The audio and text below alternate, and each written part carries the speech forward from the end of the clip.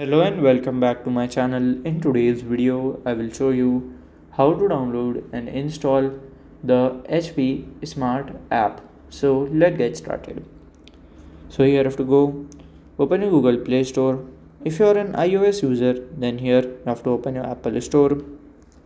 Go to the search bar and here you have to search for the HP Smart app. So here you have to click on this. Click on here at this install and it would be now done. So this is how to download and install the HP Smart app. And if you find this video helpful, make sure you like, subscribe and share the video. Thank you for watching.